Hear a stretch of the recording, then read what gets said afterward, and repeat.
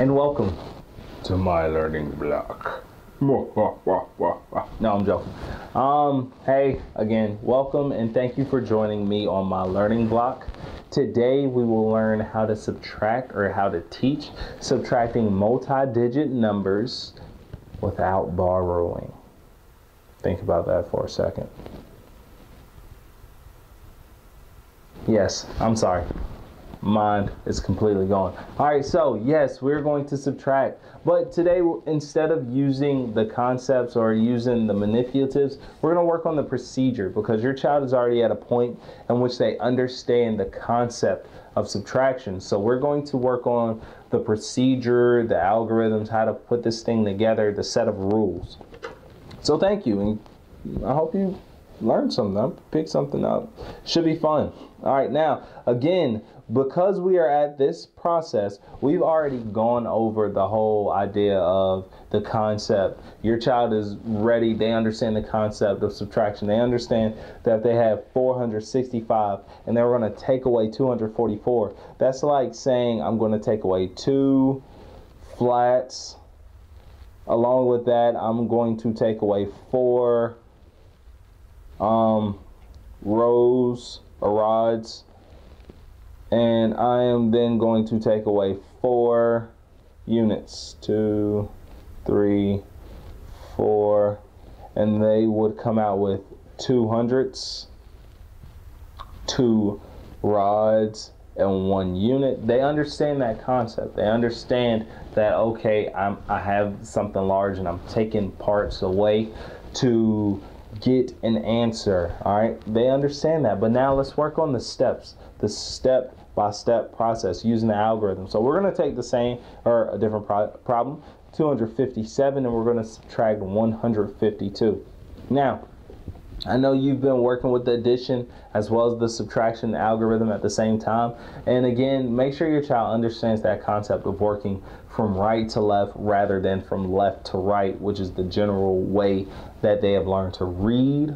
And the way you do that is just basically tell them that math is the opposite of ELA. It may not be true. If you want to argue with me, fine, just leave me a message. But math is the opposite of ELA, and we're going to work from right to left in math, at least in this process. And it really helps with regards to multiplication in a certain way.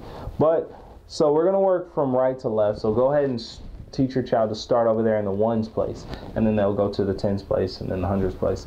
And the way we do this is we are going to simply subtract 7 minus 2. We're going to take that number, and the answer will be 7 minus 2. I'll say, oh, what is 7 minus 2? I can't remember.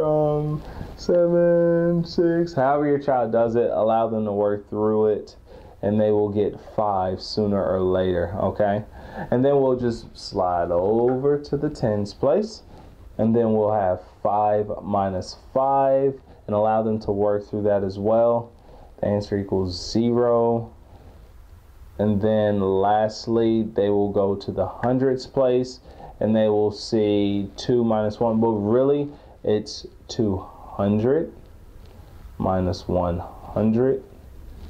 And we've already accounted for the tens in the ones place, and I should have said this for the tens as well, because the tens, there, I'll go back, and the tens, it's really not 5 minus 5, it's 50 minus 50, but we have already accounted for that ones place, so that's how we get 0, right? It really be 0, 0, but that's how we get that. So back to our hundreds place, the 200 minus 100 is 100, and again we've counted for the tens in the ones place with the 0 and the 5, and it's simply 105. All right, now while you're using this, again, make sure you are teaching this concept simultaneously with the addition algorithm without regrouping.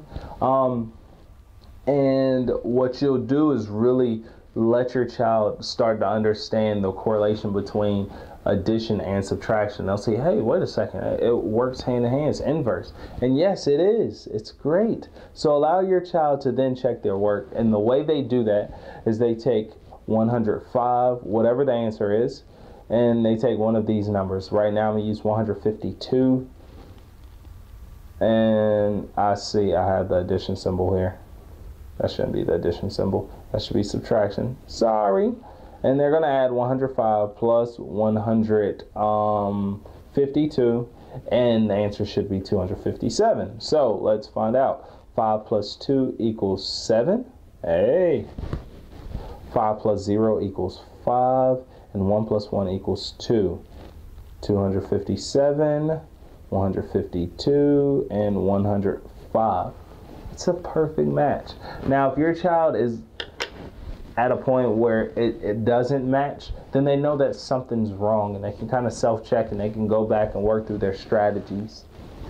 Thank you again for joining me on my learning block. Please don't forget to go ahead and check out some of the resources, and at the same time make sure you are using this simultaneously with the addition without regrouping video, and so your child is really understanding those concepts all together. It will really help them out. Thank you again for joining me. I look forward to seeing you next time, and keep learning with me.